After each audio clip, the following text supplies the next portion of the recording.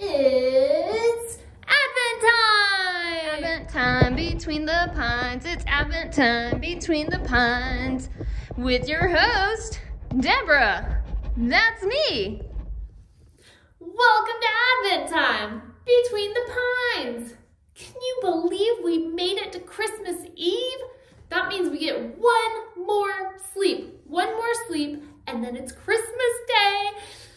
I love Christmas Day. It's so fun. Not only do we get presents, we get to hang out with our families, but we get to do all that because of a very important birth. But today we are going to learn about Bethlehem, where that very important birth took place. Let's get started.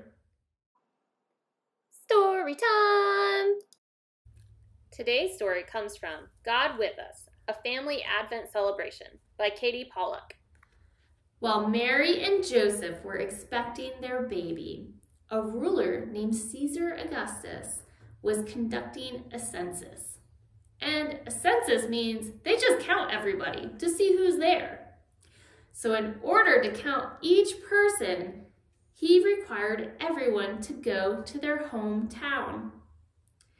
It took Mary and Joseph several days' journey to make it to Joseph's hometown of Bethlehem. Many important things happened in this town. If you remember Ruth and Boaz, they were from Bethlehem. And then Jesse had David, and that's here, and they were from Bethlehem. And in fact, the prophet Micah was told by God to tell his people that the ruler of all Israel would come from Bethlehem. The journey to Bethlehem was very difficult and took them many days. But when Mary and Joseph arrived, it was time for Mary to give birth. But all the places that there were to stay were full. So eventually, Joseph found room in a place where the animals had to sleep. And that is where he and Mary had their first son, Jesus. On a winter's night, probably next to where the donkeys were sleeping. Hey, were you sleeping there? Oh, the donkeys were sleeping there. The Savior was born. God hung a bright star in the sky to tell everyone that the light of the world had come to earth. The shepherds and the wise men followed this star to find the Messiah that they had been waiting so long for. Bible time! Today's Bible verses comes from the book of Luke, chapter 2, verses 1 through 20. In those days, Caesar Augustus issued a decree that a census should be taken of the entire Roman world. This was the first census that took place while Cornelius was governor of Syria. And everyone went to his own town to be registered. So Joseph also went up from the town of Nazareth into Galilee to Judah, to Bethlehem, the town of David, because he belonged to the house and line of David. He went there to register with Mary, who was pledged to be married to him, and was expecting a child. While they were there, the time came for the baby to be born, and she gave birth to her firstborn, a son. She wrapped him in clothes and placed him in the manger, because there was no room for them in the inn. And there were shepherds living out in the fields nearby, keeping watch over their flocks at night.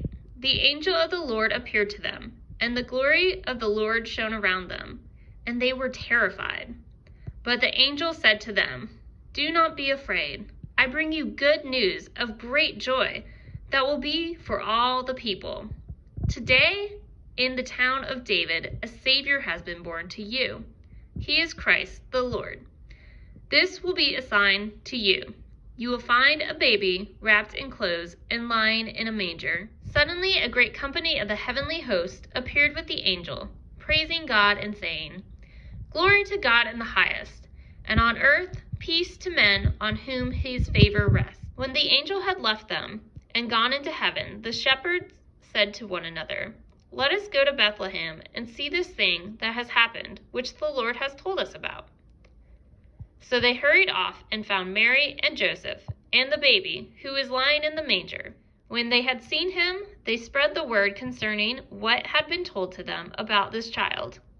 And all who heard it was amazed at what the shepherds had said to them. But Mary treasured up all these things and pondered them in her heart.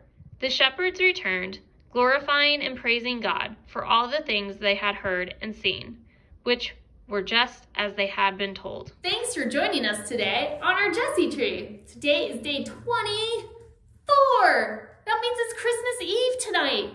Today, it's all day. Christmas Eve is all day today. That means Christmas is all day tomorrow. Anyways, our ornament is Bethlehem, the city that Jesus was born in. It was also important because David was there, and so was Ruth and Boaz, and a lot of other people. So it was a very important city, and God chose that city to give us our Savior. We'll see you tomorrow, Christmas Day. Bye. It's Advent time between the pines. It's Advent time between the pines.